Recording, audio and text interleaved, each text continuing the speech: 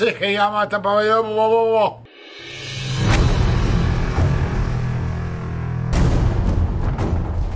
What is going on, everybody? Jay Hayes here. Today we're doing a review on a device that I was sent for the purposes of the review. Vapefly. Yeah, brought this up in a live show. The company from China that makes the metal tube atomizer, jammy. Vapefly actually got together with a gentleman named Matt Hofferkirch, and he and them are making this RTA. This is something that I brought up. When we're taking a company that's unknown, it's a small company, they're getting together with someone else that has a design, and then they're making an RTA that's different than everything that we're used to seeing already on the market.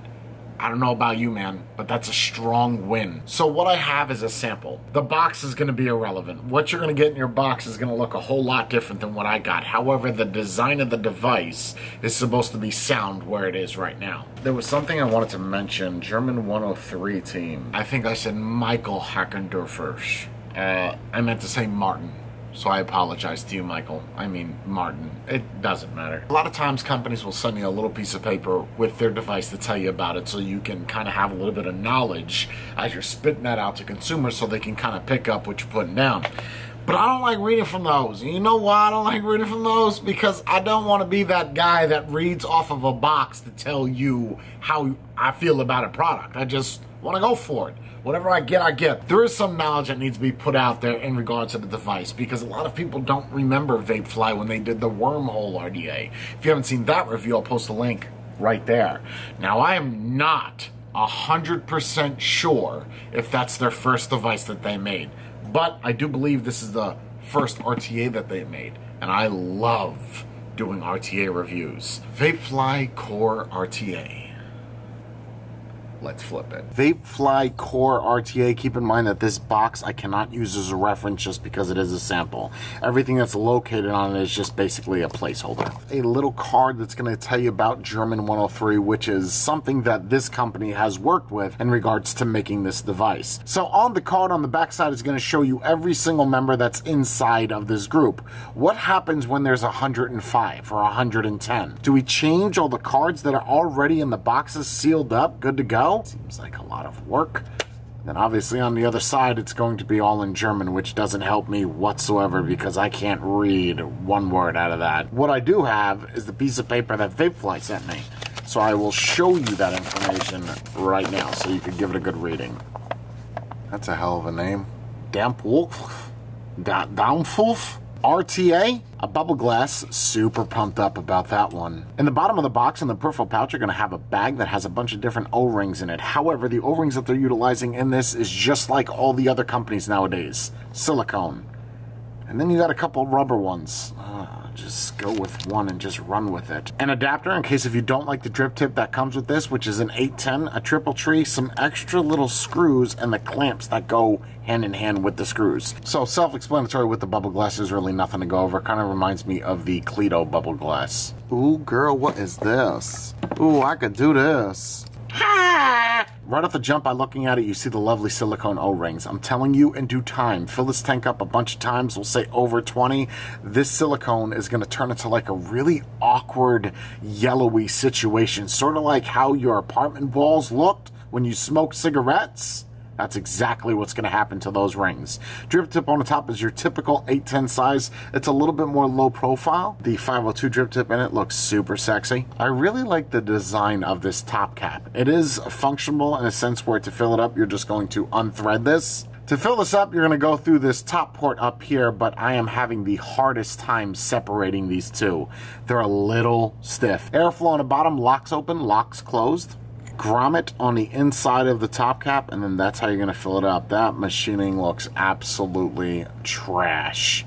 What is that? Oh my god. I mean, I get it. It's a cheap RTA, but holy shit, look at those scratches.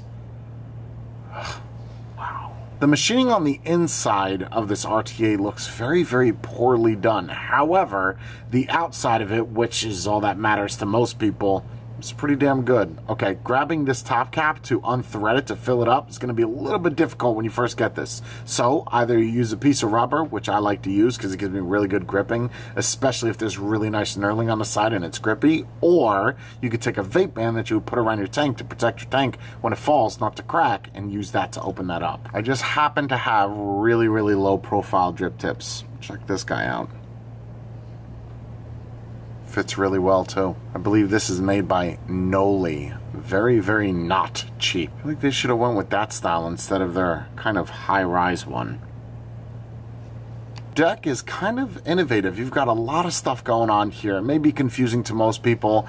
The machining, again, isn't remarkable, but then again, the price point that this stuff is going to be at, it's not really that big of a deal. Underneath your coil is going to be your airflow. Also, there's airflow that comes in from the center, so you have a dual action situation going on here. Airflow coming in from the bottom of the coils and the side directly through the center post. Dual post clamps, really, really thick screws, and of course, they're gold-plated.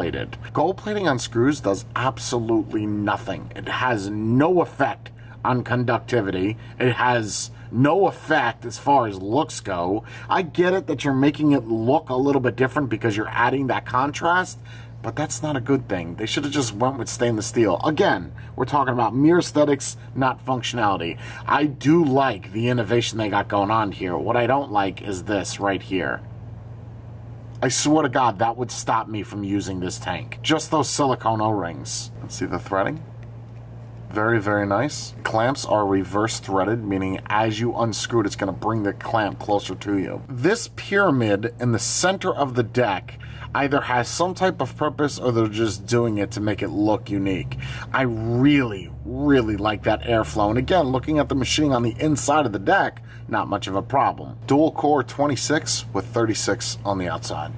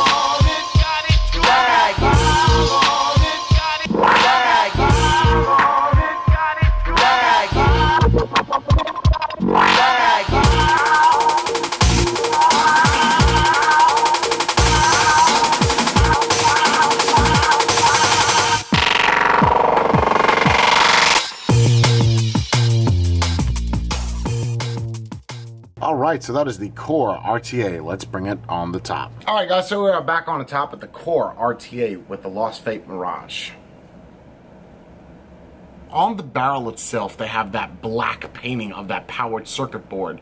I feel that if you were to use this with really, really acidic juices, that it's going to break that down. And I don't think there's a lot of people out there that are realizing that. Again, I may be very wrong, and that may not be the case at all. 0.43 at 54.5 watts.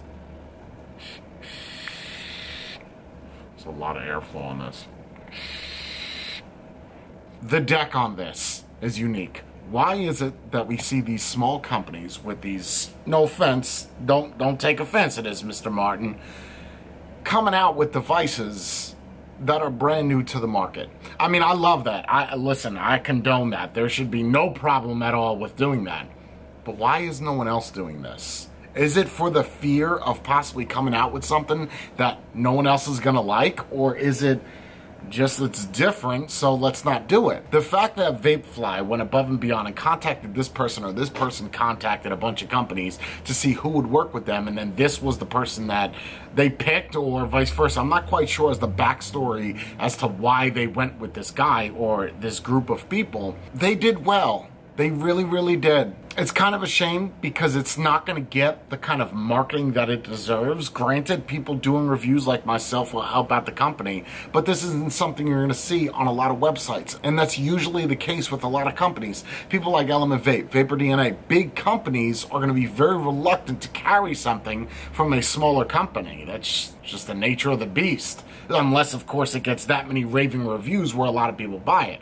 And I haven't looked to see if other people have done reviews on this, but I did get this as a sample, so I'm sure that there's other reviewers as well that got this as a sample. We know how much I like RTAs, and the fact that I could put a bubble on this and it has that appearance on the top makes this a win. The engraving that they have down here on the airflow control is just a really nice RTA. Like, I really like it. I wouldn't say it's the best RTA to come out of China. That would probably be the OBS Nano engine. If you haven't seen that review, I'll post a link right there. So how would I rate this device on a 0 to 10?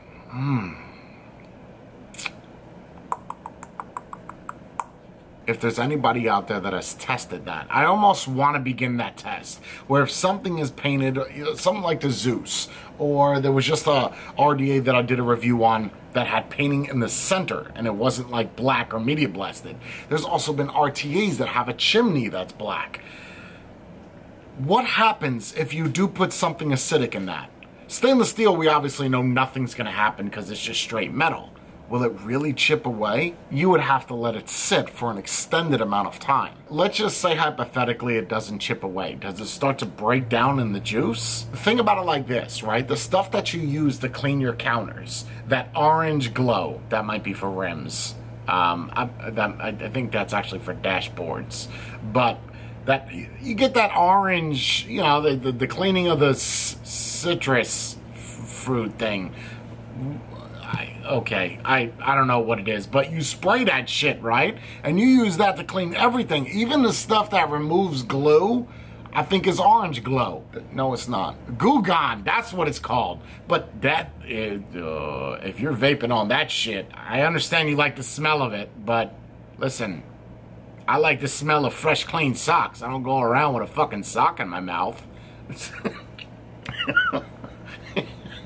I know a lot of people think that I vape off of a sock, but I can tell you that it's not from a sock. It's more from like a bed, but it's a used bed. So it's got a little bit of flavor from the person that was laying on the bed. They could have just taken that chimney and just do some nice engravings like they did on the airflow control ring, and it would look super sexy on the inside. Then on the same token, I'm quite sure that the engraving is not going to look exactly how this black paint does on the chimney. I like the look of it. I like the shape. I like the top cap. It was a little stiff when I first got it. So rating this on a 0 to 10, 7. 7.5. There's some shitty machining on it, and that's why we're taking points off. But other than that, it's a really well-made RTA. I just hope that Vapefly markets this right. It's not like this is my name on here. There's 103 other people that are probably going to want some money, since German 103. If I could just pan the camera around to show you all the RTAs that are sitting in front of me, you'll gauge the seriousness of my RTA game. And I love, and I'm saying that with all passion and all due respect, love RTAs. I don't mind doing reviews for RTAs and mods. It's just when I get an RTA, that pumps me up because I could put, hypothetically, any build that I want inside of it and it lasts me all damn day. And I am one of those people that find that RDAs and RTAs give me two very different flavors. For instance, there's certain juices that I can't use in an RTA that I use in an RDA, and then vice versa. I use in an RTA and can't use in an RTA. I really like it, good flavor. The wicking isn't terrible on this. They definitely need to open up the wick channels a little bit because it's a little tight, but all you do is just cut one leg so it's longer than the other one, and then as you fold it in, you saw what I did. So let's just say we have 2 coils. I'm gonna make one have shorter leg than the other, and then on the other side, flip it. So this way you have one that's kind of short, that's gonna get more juice from one side than it will the other. Some people like to split it up evenly. I find doing it where it's split individually and then you lay the second piece right above where the juice is, that's a win for me every single time. People was like, oh, your shit's gonna leak everywhere. That's not good cotton. That's not enough. That's not enough. They're like, oh, well, it's not leaking. Well, don't you feel like a dickhead. Don't tell me it's not enough. I've done enough of builds, period. That's all I got. Orange Glow. I might be thinking of Soul Glow. Soul Glow. That's from the Good Morning America. Nope, that's with Robin Williams. Coming to America with Eddie Murphy. I'm pretty sure that's a tire cleaner. Orange Glow. What do we got here? Orange Glow is used to clean hardwood floors. Well, I'm sure you could use it to clean other things. I mean, let's be realistic. It's not just for wood. Designed solely for hardwood floors. I feel like the internet doesn't know what that is. Like, that's just, someone just put that in. That's not correct. Wood polish and conditioner. Yeah, I mean, it's kind of saying right there that that's what that is. I don't even, oh, vaping on it. Don't vape on this shit. But that's, I mean, it does say, why am I even showing it? It doesn't matter, you can look it up. You got fucking fingers. Google. As far as a recommendation is concerned, if you like RTAs, then 100% I recommend this device. If you don't like RTAs, then obviously I'm not gonna recommend it. If you have to compare this with something else as far as airflow is concerned, I don't know, man, there is a lot of airflow in this tank. I mean, Sherman 28mm RDA, tank V3 wide open, OBS Nano engine, ×2. The innovation of the airflow alone going into the center post and the bottom, I don't feel that the airflow, as innovative as that is giving me any more flavor than if it was just bottom. But all in all, it's a solid RTA for what it is. And I've kept it real. Have you? Jay's out.